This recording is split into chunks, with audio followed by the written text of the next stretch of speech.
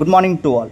இன்னைக்கு என்ன பார்க்கலாம்னா PGTRBக்கு நோட்டிஃபிகேஷன் வந்துருச்சா ஸோ 80 நாள் தான் இருக்குது சரிங்களா. ஸோ அதனால் ஒரு சில ஐடியா எனக்கு தெரிஞ்ச அளவுக்கு நான் ஷேர் பண்ணிக்கிறேன். நீங்கள் எப்படி படிக்கணும் எப்படி படித்தா எப்படி படித்தா நல்லாயிருக்கும், உங்களுக்கு எக்ஸாம் ஹாலில் யூஸ்ஃபுல்லாக இருக்குங்கிற ஒரு சில விஷயங்கள் மட்டும் சொல்லிடுறேன் சரிங்களா. இப்போது மேக்ஸை பார்த்தீங்கன்னா மொத்தம் வந்து PGTRBக்கு சொல்கிறேன். So pure maths applied maths ரெண்டு தான் பிரிச்சுக்கோங்க ரைட்டுங்களா. ஆக்சுவலாக நீங்கள் என்ன பண்ணணும்னா இந்த மாதிரி பிரித்து படிக்கணும். ஓகே, பியூர் மேக்ஸில் பார்த்தீங்கன்னா real abstract algebra, linear algebra, complex analysis, topology, function analysis சரிங்களா. ஓகே, இதில் பார்த்தீங்கன்னா ரியல் நமக்கு தெரியும், ரியல் ரொம்ப ஓரளவு ஈஸியாக தானே இருக்கும். ரியல் ஒன்றும் ரொம்ப கஷ்டமாக ஒன்றும் இருக்காது சரிங்களா. ரியல் ரொம்ப ஈஸியாக இருக்கும். அல்ஜிப்ரா சொல்லவே வேண்டாம். ஆனால் டாபிக்ஸ் இருக்கும் ஓகேவா. அதாவது இந்த கொஸ்டின் கேட்குறவங்கள பொறுத்து இருக்கும் சரிங்களா. யூஸ்வலான கொஸ்டின்ஸ் கேட்டாங்கன்னா ஈஸி, கொஞ்சம் கேட்டாங்கன்னா கொஞ்சம் யோசிக்கணும் ஓகேங்களா. ஸோ இப்போது லீனியர் அல்ஜிப்ரா, காம்ப்ளெக்ஸ் இதெல்லாம் ஈஸி தான் சரிங்களா. இப்போ பார்த்தீங்கன்னா 4 இது ஆல்ரெடி நீங்கள் ஃபெமிலியராக இருப்பீங்க, நிறைய எக்ஸாமில் படிச்சிருப்பீங்க, வச்சிருப்பீங்க, திரும்ப போட்டு பார்த்துருப்பீங்க, CSIR எக்ஸாம் கொஸ்டின் அட்டன் பண்ணியிருப்பீங்க, நிறைய இது பண்ணியிருப்பீங்க. பட் இதில் டோபாலஜி ஃபங்க்ஷன் அனாலிசிஸும் டச் பண்ணாமே வச்சுருப்பீங்க கரெக்டுதுன்னா மேக்ஸிமம் சரிங்களா. நான் சொல்கிறது கொஞ்சம் பேர் இதில் டச் பண்ணாமல் வரும் ஓகேவா. அதாவது நிறைய பேர் டச் பண்ண மாட்டோம் சரிங்களா. நம்ம இதிலேயே நம்ம படிச்சுட்டு போகவே தவிர டோபாலஜி ஃபங்க்ஷன் அனாலிசிஸ் படிச்சிருக்க மாட்டோம், CSIR எக்ஸாம் இது சம்திங் ரைட்டுங்களா. ஸோ அப்போ இது மெயின். இப்போ டோபாலஜி நம்ம பிரச்சனையே கிடையாது. ஸோ டோபாலஜி கொஞ்சம் கஷ்டமாக இருந்தால் கூட மங்கஸ் சார் புக்கு தானே கேட்க போகிறோம், வேறு எந்த ஒரு புக்குமே கிடையாது. மங்கஸ் sir is the only book for topology சரியாம்மா. அதை நீங்கள் படித்தாலே டோபாலஜி படிச்சிடலாம் சரிங்களா. அடுத்து ஃபங்க்ஷன் அனாலிசிஸ்க்கு நம்ம சிம்மன் சார் புக்கு சரிங்களா. அப்புறம் நிறையா புக்கு இருக்கும். சிம்மன் சார் புக்கில் வந்து மெயினாக கேட்பாங்க. நீங்கள் ஆல்ரெடி படிச்சிருக்கீங்க, பழைய கொஸ்டின்ஸ்லாம் பாருங்கப்பா. பழைய ஃபங்க்ஷன் அனாலிசிஸில் நிறைய கொஸ்டின் பழைய கொஸ்டின் எடுத்து பாருங்கள். அப்போ உங்களுக்கு கிளியர் ஐடியா கிடையாது, எதுலேருந்து கேட்குறாங்கன்னு கண்டுபிடிச்சிருக்கீங்க சரிங்களா. ஃபங்க்ஷன் அனாலிசிஸுக்கு இந்த லாஸ்ட் இயர் கொஸ்டின்லாம் இருக்குல்லப்பா, அது பார்த்தீங்கன்னா அதில் தெரிஞ்சு போகும் எதுலேருந்து எந்த புக்கிலேருந்து எடுத்துருக்கேன். மேக்ஸிமம் சிம்மன் சார் புக்கிலேருந்து தான் எல்லாமே எடுத்து போட்டிருப்பாங்க சரிங்களா. ஸோ அதை நீங்கள் பாருங்கள், பார்த்துட்டு அது ஈஸியாகிடும் சரி. எந்த புக்கை ஃபாலோ பண்ணுறாங்க, என்ன மாதிரி கொஸ்டின் கேட்குறாங்க பார்த்தீங்கன்னா ஃபங்க்ஷன் அனாலிசிஸை வீக்காக இருந்தாலும் நீங்கள் அதை படித்து ஸ்ட்ரென்தன் பண்ணிக்கலாம். ஓகே, இப்போ பியூர் மேக்ஸை பொறுத்தவரை இந்த 4லேயே நீங்கள் ஸ்ட்ரென்த்தாக இருப்பீங்க. டோபாலஜி ஃபங்க்ஷனில் கொஞ்சம் வீக்காக இருப்பீங்க, அதுக்குமே என்னது ரெஃபரன்ஸ் புக் இருக்கிறதுனால நீங்கள் அதை படிச்சிடலாம் ஓகேவா. So pure maths. Applied maths வந்து வெரி வெரி வெரி இம்பார்ட்டன்ட் ரைட்டா. ஸோ நம்ம வேலைக்கு போகிறதும் போகாமல் இருக்கிறதும் அப்ளைட் மேக்ஸ் தான் முடிவு பண்ணும் சரிங்களா. ஓகே, ஏன்னு நான் சொல்கிறேன். இப்போது அப்ளைட் மேக்ஸில் ODE PDE ரெண்டுமே ஒரே இதில் வச்சுருக்காங்க. கிளாசிக்கல் மெக்கானிக்ஸ் வந்து ரொம்ப ஈஸியான சாப்டர் தான், இதில் ஒன்றும் கஷ்டமாக ஒன்றும் இருக்காது சரிங்களா.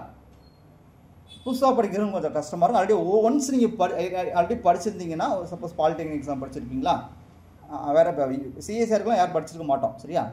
சப்போஸ் ஏதாவது பாலிடெக்னிக் எக்ஸாம் படிச்சிருப்பீங்க. இப்போ TNSET கூட கிளாசிக்கல் வந்துடுச்சு. ஸோ அப்போ சப்போஸ் அந்த 2 எக்ஸாமுக்கும் படிச்சிருந்தீங்கன்னா, ஆல்ரெடி படிச்சிருந்தீங்கன்னா இப்போ படிக்கும்போது கிளாசிக்கல் மெக்கானிக்ஸ் ரொம்ப ஈஸியாக தான் இருக்கும். கிளாசிக்கல் மெக்கானிக்ஸ் வந்து ரொம்ப ஈஸியான சப்ஜெக்ட் தான், பெருசாக அதில் ஒன்றும் இருக்காது ஓகேவா.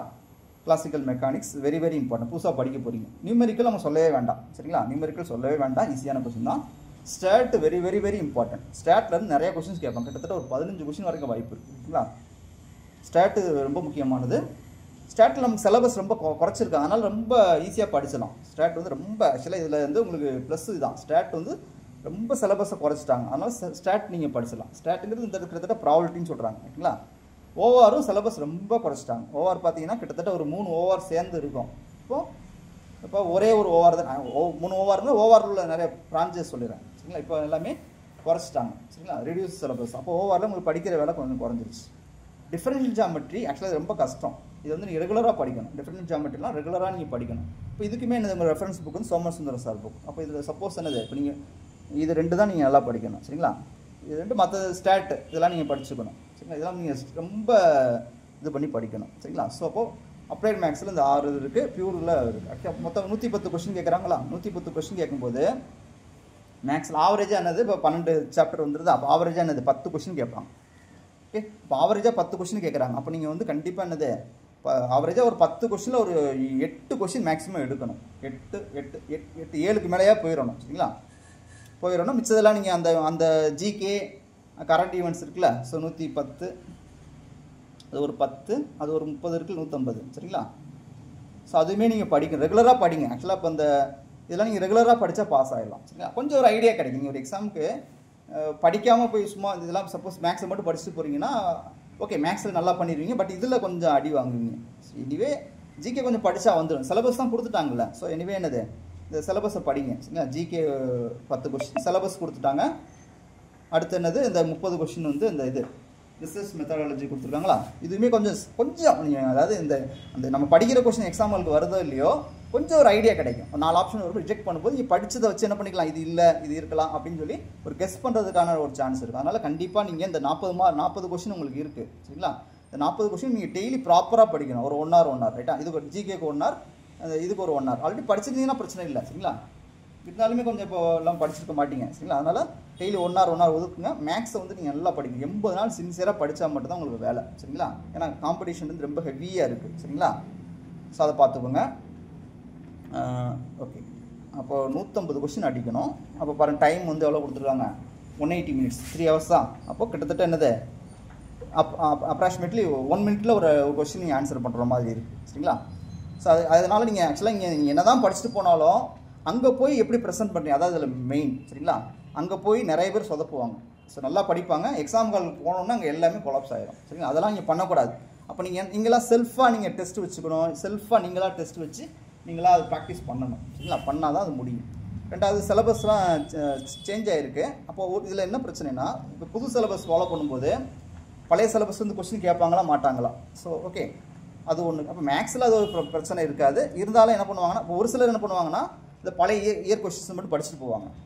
அப்போ அந்த எக்ஸாம் காலில் உட்காந்துருக்கும்போது புதுசாக ஒரு கொஸ்டின் இருக்குமோ அப்போ என்னது பெரிய இம்பாக்ட் ஆயிரும் சரிங்களா. ஸோ நான் ஆல்ரெடி ஃபீல் பண்ணியிருக்கேன். அப்போ நாங்களாம் என்ன பண்ணுவோம், CSIR எக்ஸாமுக்கு பழைய இயர் கொஸ்டின்ஸ்லாம் படிச்சிருப்போம்.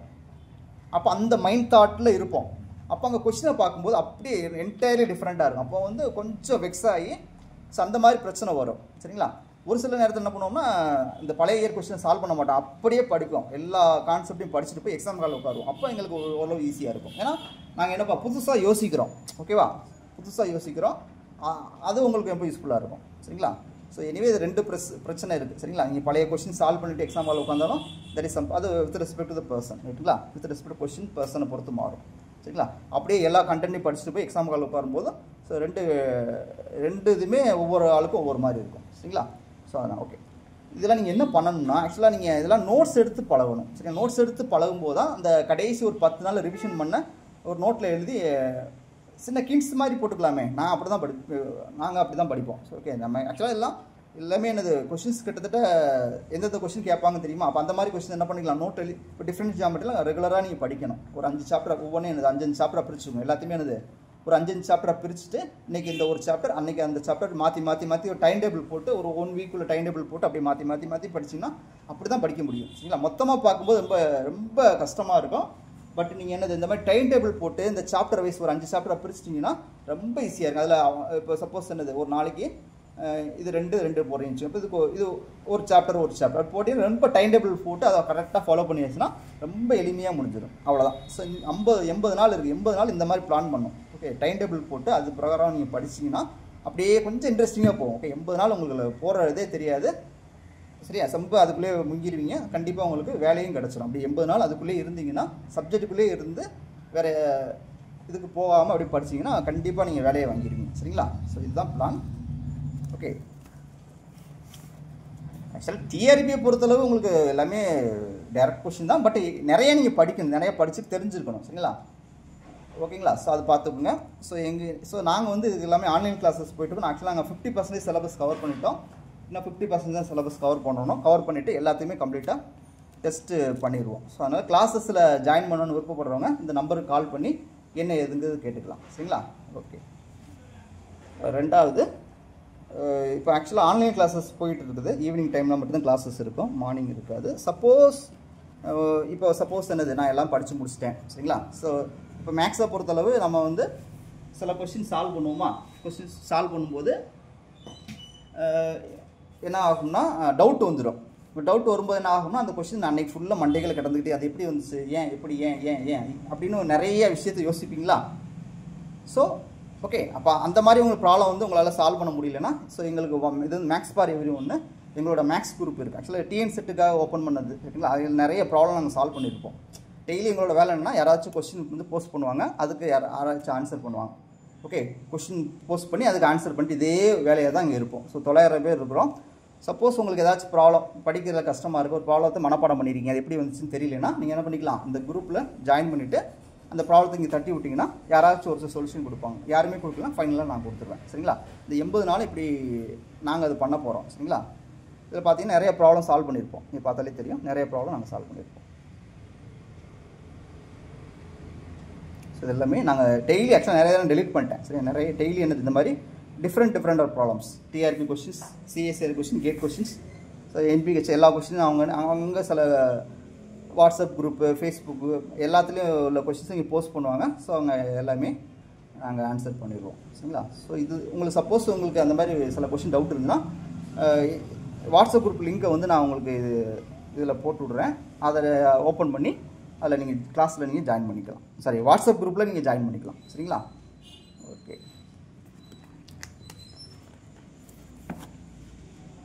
சரிங்களா? Okay, so is the plan. அதாவது அதெல்லாம் நீங்கள் கஷ்டப்பட்டு படிங்க, நீங்கள் கஷ்டப்பட்டு படிக்கணும். சரிங்களா? ஆக்சுவலாக நீங்கள் எல்லாமே படிக்கணும், எல்லாமே நீங்கள் எதையுமே நீங்கள் ஆக்சுவலாக நீங்கள் எதையுமே நீங்கள் ஒமிட் பண்ணாதீங்க. நீங்கள் என்ன பண்ணுவீங்கன்னா இப்போ என்ன பண்ணுவீங்க, சிலவர் என்ன பண்ணுவோம், அதாவது நிறைய ஒமிட் பண்ணுவீங்க. ஸோ இது ரெண்டையும் படிக்க வேண்டாம், இதை படிக்க வேண்டாம், அப்படிலாம் படிக்கக்கூடாது. எல்லாத்தையும் படிக்கணும். நீங்கள் எதை படிக்கக்கூடாதுன்னு விட்றீங்களோ அதெல்லாம் டேரக்ட் கொஸ்டின் கேட்பாங்க. சரிங்களா? அப்போது அது உங்களுக்கு பெரிய எரர் ஆயிரும்.